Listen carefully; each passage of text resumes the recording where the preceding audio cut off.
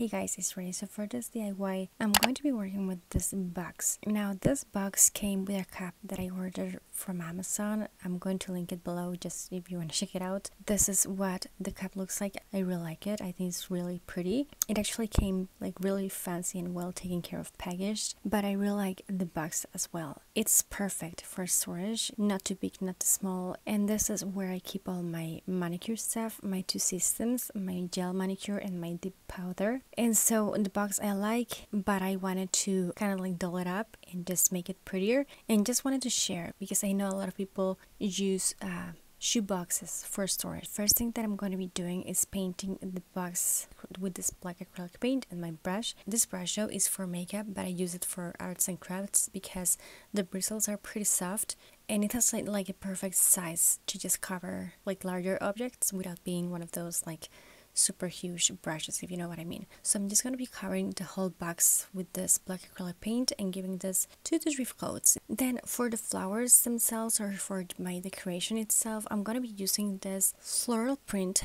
that I found online. This design, I loved it. If I can find the link where I found it from, I'm gonna add it in the description box. If not, like this image, exact image on my blog. And just by the way, I used the same image but in a smaller scale for my last DIY. I decorated a phone case, pretty much the same concept but different techniques. But for this, I'm going to be cutting the pattern of the flowers. I bought the scissors from like the beauty section. These are supposed to be for like fake eyelashes, I think, or eyebrows. And so I'm just going to be cutting that, being really careful, working on one section at a time. And if you're following this pattern or just like a delicate pattern, you're gonna find that in some like edges it's really hard to cut because you may break the image. Don't worry, just you can leave some paper showing. In a minute I'm gonna show you how to cover that. And I actually printed 2 of this. If you're using this idea for a shoebox, you may need to print 3 times the flowers that I did, and I'm going to be doing the same thing with this one as well. Once I have done that, I'm going to be gluing the whole thing. First, I'm going to be arranging where I want all my flowers to be, folding the edges and stuff, and then I'm going to be using some glue and my brush. This brush is another makeup brush. I think it's for eyeshadow, but the bristles are pretty soft. I find makeup brushes to have like the softest bristles, softer than most like arts and crafts ones.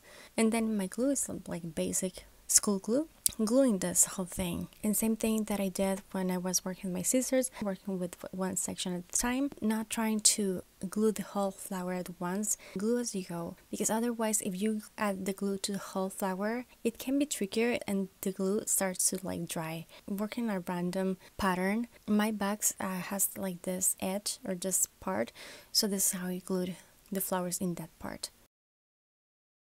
So now it's time to cover those white parts. I'm going to go with my black acrylic paint and this dotting tool. I do have the DIY for this one. I did it myself, and it's just a toothpick holder. I love working with toothpicks as detailed brushes and as dotting tools, and I'm going to be pretty much covering those white paper spaces that I again didn't go with my scissors with. I'm going to be working on the inside of the box using this aquamarine or teal, and I'm going to be covering everything. I'm giving this 2 to 3 coats, and because I wanted my design on the outside to have some teal, I went with my dotting tool or my toothpick and I just added a few details or dots here and there, and I think it brightens the whole image. One step closer to the end, I'm going to be working with my toothpick again, grabbing some black acrylic paint and just painting the edges of my box to make them black.